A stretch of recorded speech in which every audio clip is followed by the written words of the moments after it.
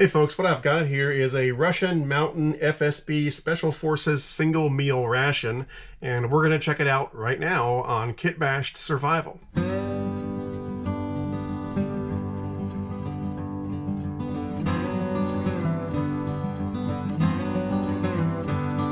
Alright, so this was made in 2020. Looks like it was packed on May 25th, 2020. And I got this in early 2021, and it's kind of been in the queue to review. And then, of course, all the stuff with Russia and Ukraine went down earlier this year. And so I was kind of holding on it, didn't really know what to do. But I want to go ahead and review it because it expired in March, on March 25th. So I want to get into it and review it before it really goes bad. It's probably still okay, but we'll find out. And as far as the Russia and Ukraine thing goes, you know, I have my opinions on it, but this thing is not about politics. This is just a military ration, and that's how I see it. It's not about politics at all. So let's get into it. Now, I'm not going to bother translating all of this stuff on the front. It would take me forever. I believe this is menu number 3, which according to the chart here, I think that means it's got about 1,300 calories or just over 5,400 kilojoules. And the gross weight is 0.75 kilograms. And I think down here it says to store it between a temperature of 0 and 20 Celsius and humidity of no more than 75%.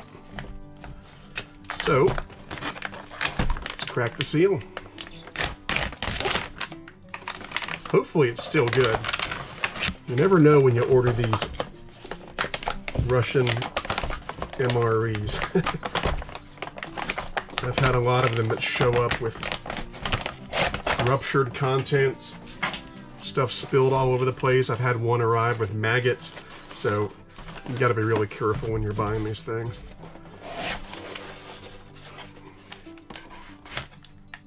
All right,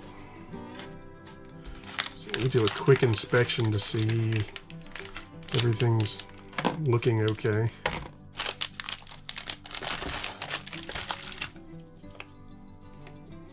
Vegetable caviar. Here's the main dish, and I don't see any leakage. That's good. That's really good. Okay, so we've got our crackers, hardtack if you will. Got some tea. We've got, I think this is jelly. I'll translate it in a minute. Got our wet wipes, portable stove, vegetable caviar, and then this is the main course. Looks like there's a cow and some buckwheat or barley. So it's either barley and beef or buckwheat and beef. Yeah, Google says it's barley and beef. And then we've got some coffee,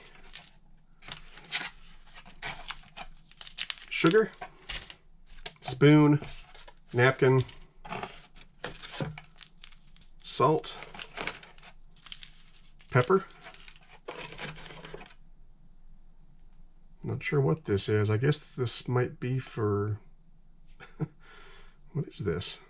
Is it a can opener or... I don't know what this is. Hang on a minute. Maybe this will tell us what it is. Yeah, okay, this is a can opener. That's what it is. Got some information. I'll translate that in a moment. And we got some more information right here, which I'll translate in just a moment. So there we go. Everything's in good shape. I'm happy. Now it's just a matter of whether it's still good on the inside. All right, so here's everything. And by the way, that's apple jelly. Now, it came with this little card that has some instructions on it, but oddly enough, some of the instructions are for the larger 24-hour ration, which this is not. So it's got instructions for using the water purification tablets, for example, which don't exist in this single ration. Kind of interesting. Anyway, I'm going to heat up some water for the coffee, and we'll also get the barley with beef going. Now, normally I would just use my camping stove to heat this up because I like to save these tablets and the portable stoves for survival kits, but just for this time, I'm going to use the portable stove.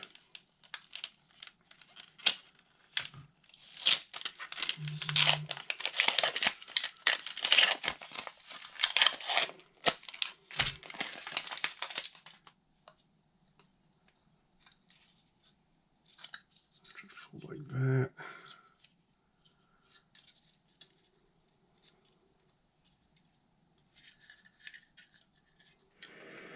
I don't see any matches in here. I wonder, is that the match surface there? Let's find out. Now, you can pull this tab to open it, but they give you this can opener. I'm not exactly sure why they do that, but maybe you're supposed to use this to open it rather than doing the pull tab. I don't know, but I'm just gonna use the pull tab. If someone wants to comment in the comment section on the use of the can opener tool, feel free. Alright, so there's the striker surface. Let's see if this works. Yeah. I like that. That's very cool. Don't have to worry about matches when you got the match built into the fuel. Very cool.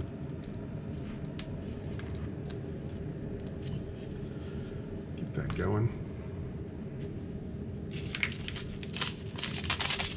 And I'll put the coffee in the cup. Our water's going good.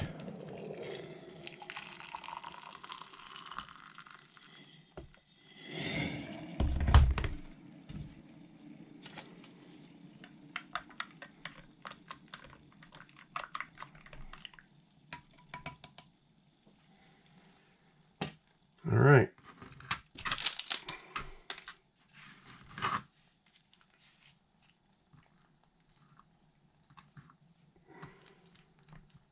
I usually prefer the camping stove just because it's a little less messy and dangerous.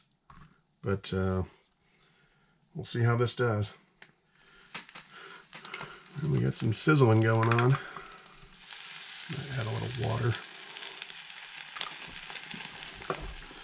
That way it'll make it a little easier to stir around and a little less likely to burn.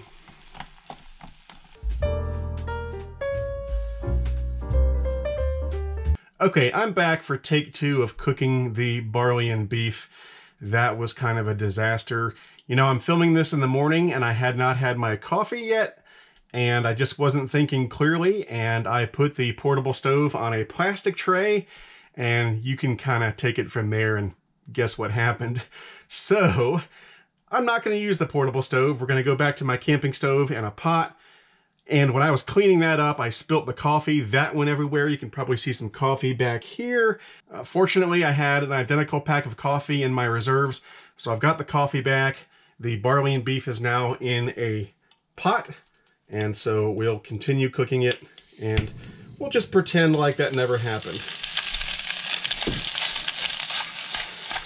Now, I could have cut that out and tried to cover up the mistake, but I don't believe in that.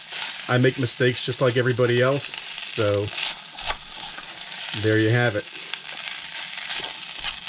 So be careful when you're using a portable stove inside. Kids, don't try that at home. Looks a lot like the Belarus Combat Ration barley and beef. Probably made in the same factory. Okay, that should be good.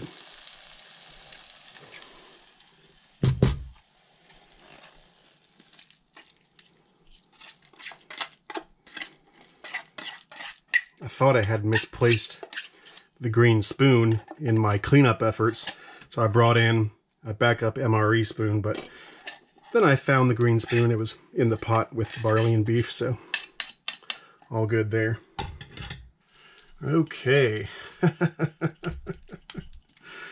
That was an adventure. So there's the barley and beef. It survived in one piece.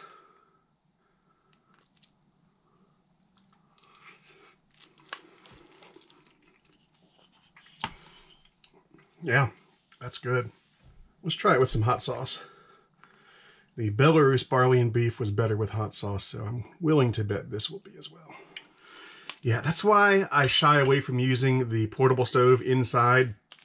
It's just a pain in the butt, especially when you're an idiot like I was and you put it on a plastic tray. I know better than that. I just wasn't thinking.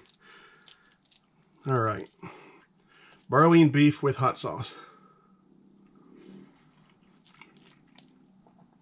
Oh yeah, that's great stuff.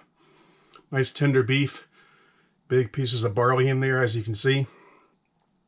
Fantastic. All right, let's try some of this apple jelly on a cracker. Not a big fan of these Russian MRE crackers. They're kind of hard and flavorless. It's kind of like hardtack. So I've never been a huge fan of them, but on the plus side, they do last forever. All right. There's our apple jelly, apple jam.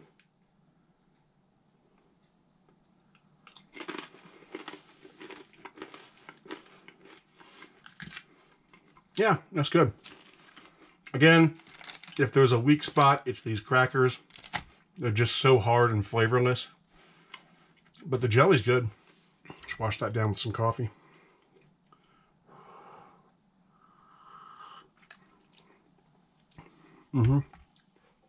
That's good.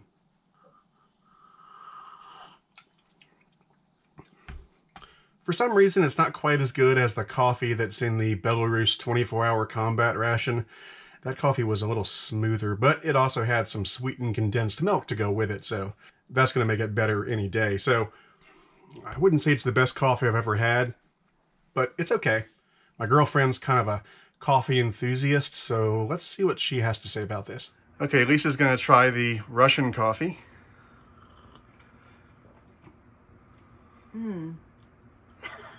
How is it?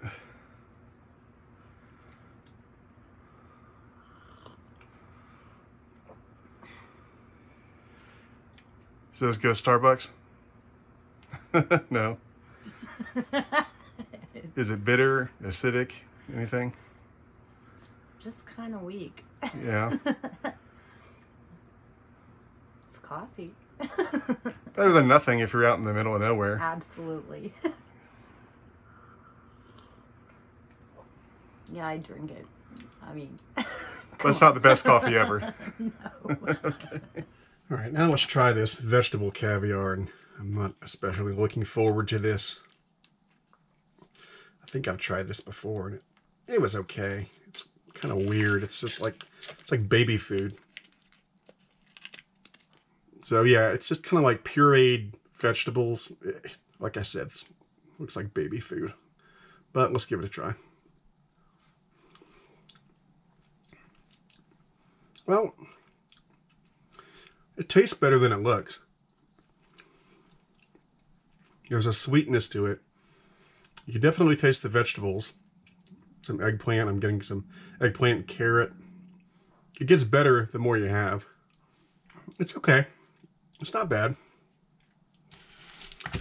Definitely the star of the show is the barley and beef.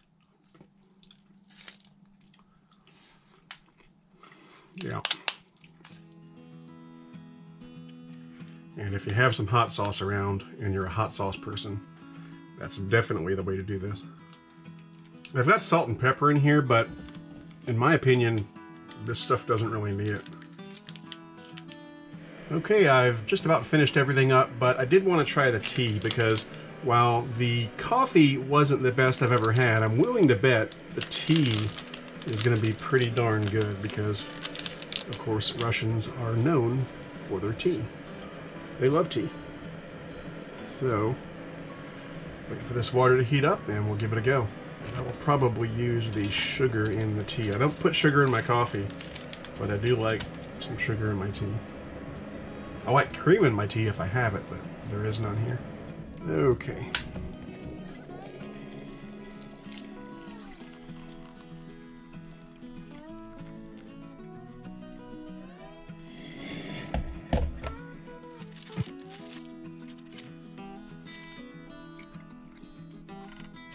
Okay, we'll let that steep for a few minutes, and then we'll give it a try. All right. A rich amber hue.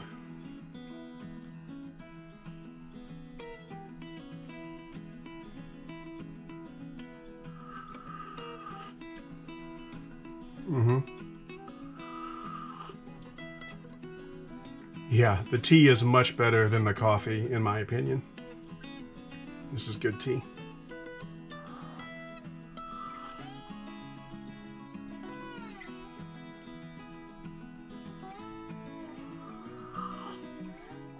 Yeah. Very good tea. All right, so there you have it. I'm going to finish my tea off camera, but let me know what you think in the comments below. For now, that's it. I'm Eric Siegel. This is Kit Bashed Survival. Thanks for watching, and I'll see you next time.